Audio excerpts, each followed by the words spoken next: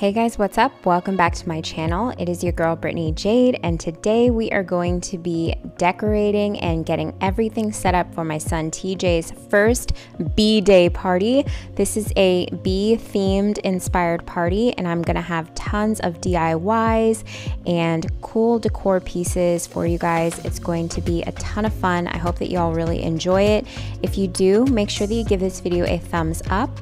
And also, if you're not already, please make sure to hit the little red subscribe button so that you don't miss any videos from me. And let's go ahead and get on into today's video.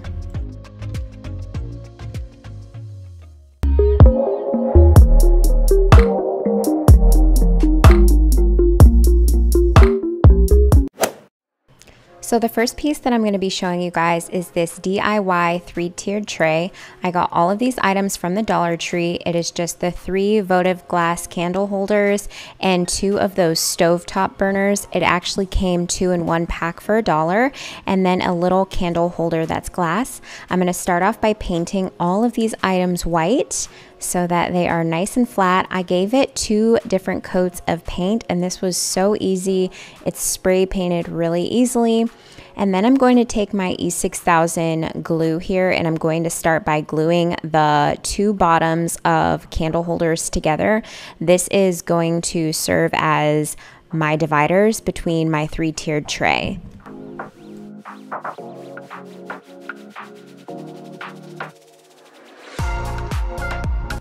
So I don't recall specifically how I was inspired to do a bee-themed birthday party. I think it was something I saw on Pinterest, and once I saw it, I absolutely fell in love.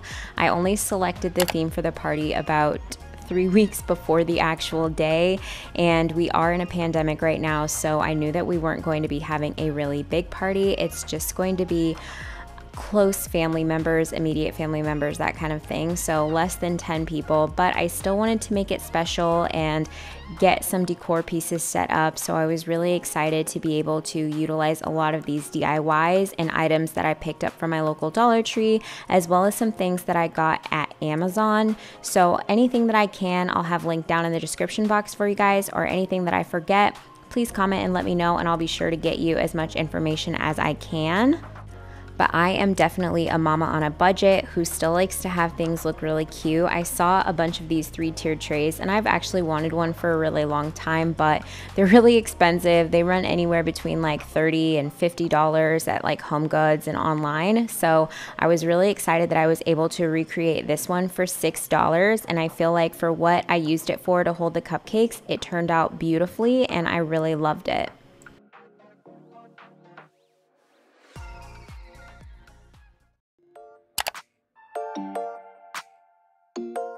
This next craft is a honeycomb flower pot, and this was also a DIY inspired by Pinterest, and I did get all of these items at the Dollar Tree.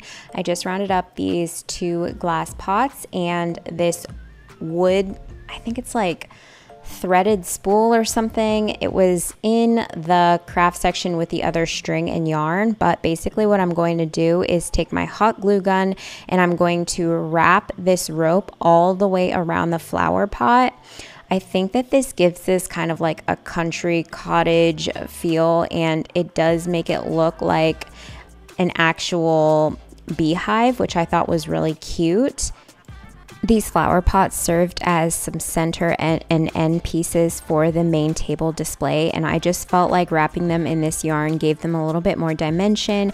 It made them look a little bit more fun, and I just really loved the way that it turned out. So this is a little tedious, and you do have to work really fast with the hot glue because it does dry really quickly, and I learned that about halfway through, that I could only go so far with the glue while placing the yarn, but you're just going to want to wrap that around the vase as closely as possible to the previous and go all the way up. I think this entire process took me about 20 minutes or so, but I really love the way that it looked at the end.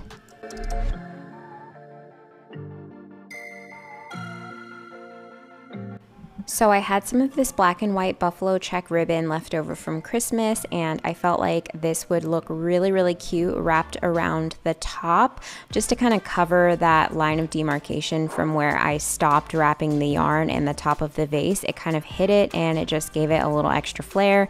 This does have wire inside the ends of this yarn, so I was trying to figure out a way to make it look nice, but I ended up just cutting it shorter, which I really like. I think it made it look very cute. So this was me just utilizing something that I already had. Now I wanted to make some little bumblebees, so my daughter has a bunch of these little puff balls around the house. We use them for like arts and crafts, that kind of thing. So I took 2 yellow puffs, I used the hot glue gun to glue them together, and then I did a black puff ball at the top, and I just fluffed out the little bee body.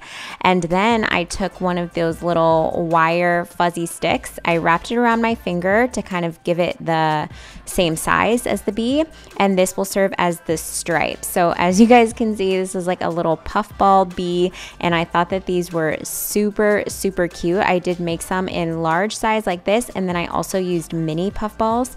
And then I did have some white lace tulle that I just cut into a rectangular shape and twisted around there to work or serve as the wings. So I just used a little bit of hot glue gun. Be careful with your hot glue because it is really hot, you guys. And there are my little bees, and I just went ahead and glued one of these little bees onto the vase, and I thought this was so cute. Let me know down below what y'all think. I did use some vinyl. I just had some black vinyl, some scrap vinyl laying around, so I cut that into the shape of a door, and that is what I stuck right on there to make it look like a beehive with like little bees coming in. So I thought this was really adorable.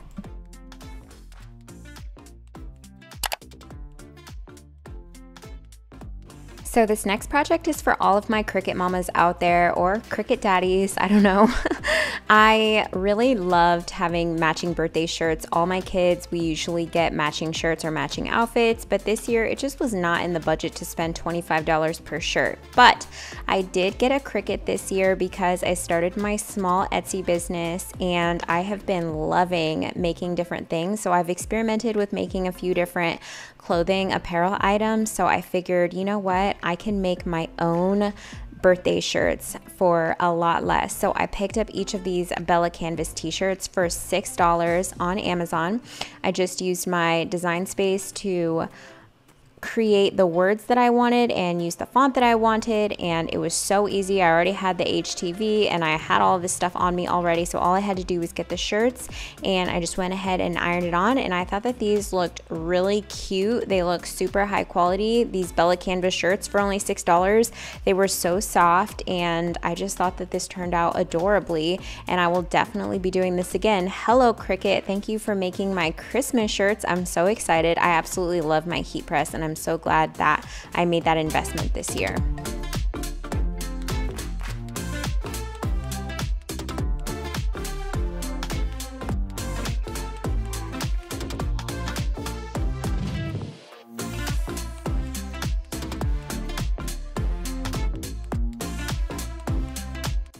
So I used to always buy birthday cakes from the bakery at any grocery store, but recently, the last 2 years, I have been making birthday cakes, which I think just makes it a little bit more special, and obviously it saves money in the bank. I picked up this boxed cake mix from the Dollar Tree, and I ordered this spherical ball baking pan on Amazon, and I'll definitely have this link down below for you guys, but this is how you would create like a circular shaped cake if that's what you wanted. I felt like this was super easy. I did just use like 1/2, and that was perfect for creating the beehive smash cake. So I'm gonna go ahead and get these put into my oven, and I'll let them bake and cool overnight, and then I will move on to the next craft.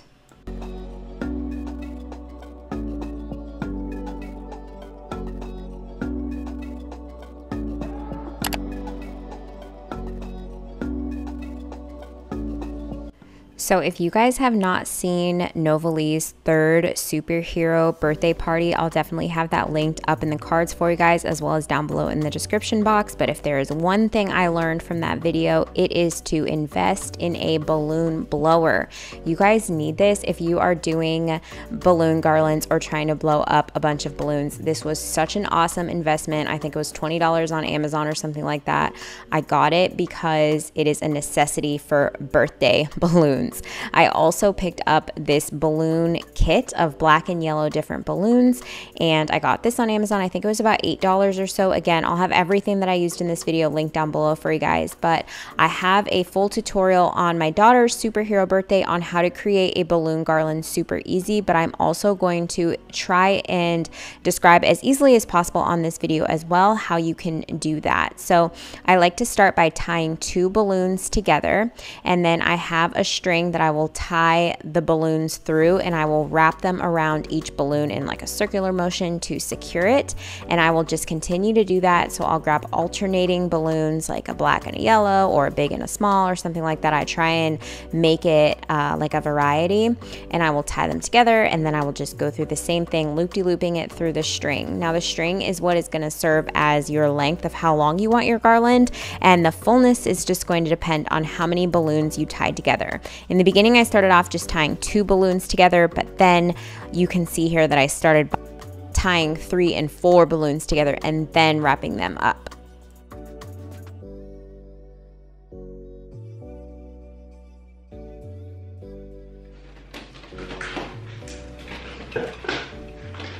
Okay, so the best way for me to describe how to do this is by taking 2 balloons, and you want to do like opposing sizes and colors. If I'm going to grab a black balloon, I'll do a yellow, and if I'm going to grab a big, I grab a small, something like that, so that it's contrasted when it's put together in one way or another. So then you're going to take these 2, you're going to just loop them around each other a few times to get a good seal how you want it.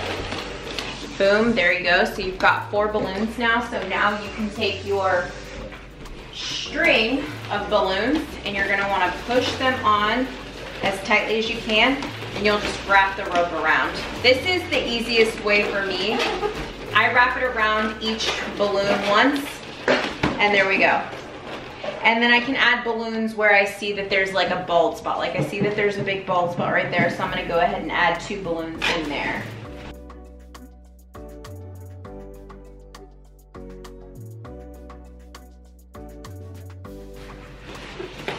And then when I see where I see the bald spot, I'm just going to like twist the balloons in, get a nice loop-de-loop.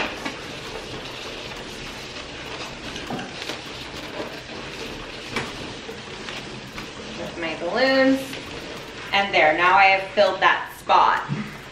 So it's starting to look fuller, so I'm just gonna keep on with the rest of the balloons.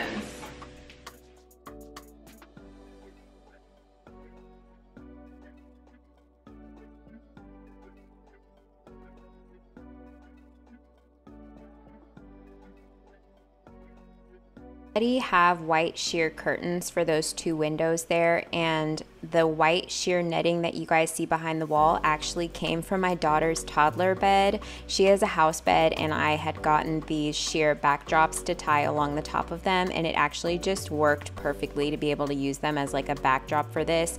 It just kind of gave it some added dimension to the wall, and I really loved the way that everything turned out.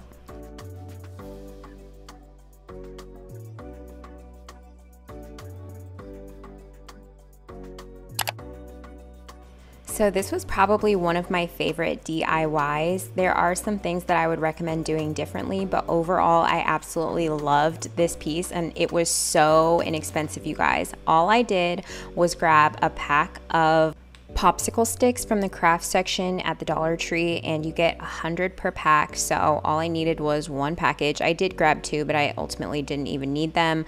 And what I did was try to replicate a hexagon shape. Now something I would do differently was I would print out a hexagon shape and then just trace the popsicle sticks over it, because as you'll see, some of them didn't really turn out like asymmetrical or perfect, but I think that for the overall look and the end result, I feel like you got the gist of what I was trying to do. But I wanted this to look like honeycombs, and I wanted to hang it up on the lace backdrop for a photo, and I felt like it looked so cute in the end, you guys. This was definitely so inexpensive and such a cool little additive to the backdrop where we had TJ's crib and where we took a lot of photos, and I just felt like it was so cute. Look at it up there hanging.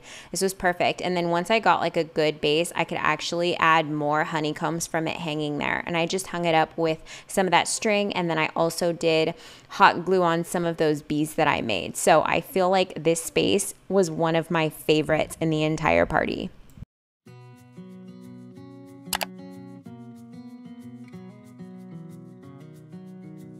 So we didn't do a traditional cake for the rest of the guests that were going to be coming. I did have cupcakes, but I also wanted to have other kinds of treats. So I saw these bee cookies on Pinterest and I thought they were so cute. I just had to make them. I picked up these candy melts from Walmart. I think they were $1.97 each, and I picked up a container of the Nutter Butter cookies. I just melted the yellow candy melts there, which was super easy to do. Dipped the cookies in and placed them on a parchment lined baking sheet so that they could cool down and harden over the cookies. You guys, these turned out really cute, but I will show you how they were somewhat of a Pinterest mom fail also. But you know what? They were made with love, and that's all that matters. And I think that the thought was there, and you guys got the overall message when I was done with the cookies. While the first part of the cookies were cooling off in the deep freezer, I did go ahead and start icing the cake. This was the day of the party, so I had picked up this yellow icing mix from Amazon, and I'll have that link down below definitely for you guys. But this turned out a really nice sun-bright yellow. I went ahead and put the icing into a piping bag with a big circular tip because I wanted to recreate the look of an actual honeycomb. So I used the bottom half of one half of those little cakes, and then I put the second full half on because I did not want a circular shape. I wanted it to kind of look like a hamburger or like a half of a honeycomb, and I just went all the way around. And I did have a little bit of icing difficulties because I am not a baker. You guys know I love to cook. If you're not new to my channel, then you see my What I Eat in a Day Wednesday videos. Those are kind of like my thing here on this channel. I love to cook. I love creating new recipes. I love trying different things, but baking is like a whole different ball game, you guys. But overall, I think that this turned out really cute, and I really like the way that it looked. And there's something about a homemade cake that just makes it really special, especially for your kids. So this is definitely something that I plan to start doing. I obviously love like the really nice bakery cakes that just look super beautiful and aesthetic because they're done by a professional, but I just felt like this was really cute, and it was fun for me to get out of my comfort zone and do something that I hadn't tried before, which was this fondant, which was a piece of work, you guys. If y'all have never worked with fondant before, definitely come to the table with some patience because you guys, it is a whole piece of work. But I did manage to get the little beehive door cut out there, and I wanted to have little beehive trails, so I just cut tiny thin pieces and kind of just went free-handed, no rhyme or reason. And I picked up these little candy bees from Amazon and I placed them around the cup. They are just like sugar bees, and they just added a really cute dimension to the beehive. So I really loved the way that this turned out.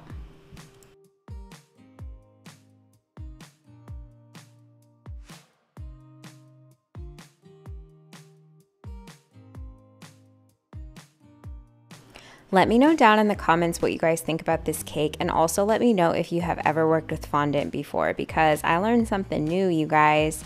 So with the rest of these cookies, I pulled them out of the freezer after I was done with the cake, and I used the same strips that I used for those little bee trails, and I just went ahead and made the bee stripes, and then I used candy eyes to put little eyes on the bees. You guys will see here in a second. And then I used the white candy melts to just kind of make a wing shape.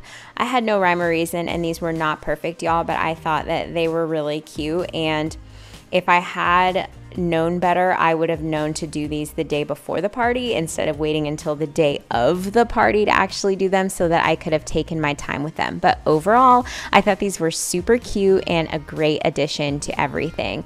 Here is the final table spread, and here is all of the decor. I got those little gold trays also from the Dollar Tree, and here is our little backdrop where we are going to do the cake and everything.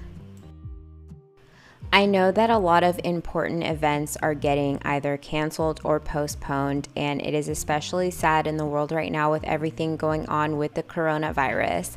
I was so grateful and thankful for our closest family, our siblings, and our parents to come to the birthday party, and some of us did wear masks, which was totally fine. I'm just grateful that we were all able to get together and celebrate little TJ, and I just want to extend some encouragement if you're feeling sad or if you're feeling like things are different this year, because I totally felt that way too. It was so nice to get together with family, and it just really emphasizes the importance of human connection and just being able to celebrate loved ones together and give people hugs and kisses. It's just something that we definitely take for granted, and the coronavirus pandemic has definitely brought that to light. But I really appreciate you guys for watching this video today, and I hope that you guys enjoyed it and got some great tips if a bee theme party is something you're wanting to go for. Are you gonna put him in his little bee shirt? Happy birthday to you. Happy birthday to you. Happy birthday, dear TJ. Happy birthday to you. Yay! He's like, get it. Oh, wait, I need it. Oh, yeah, get it.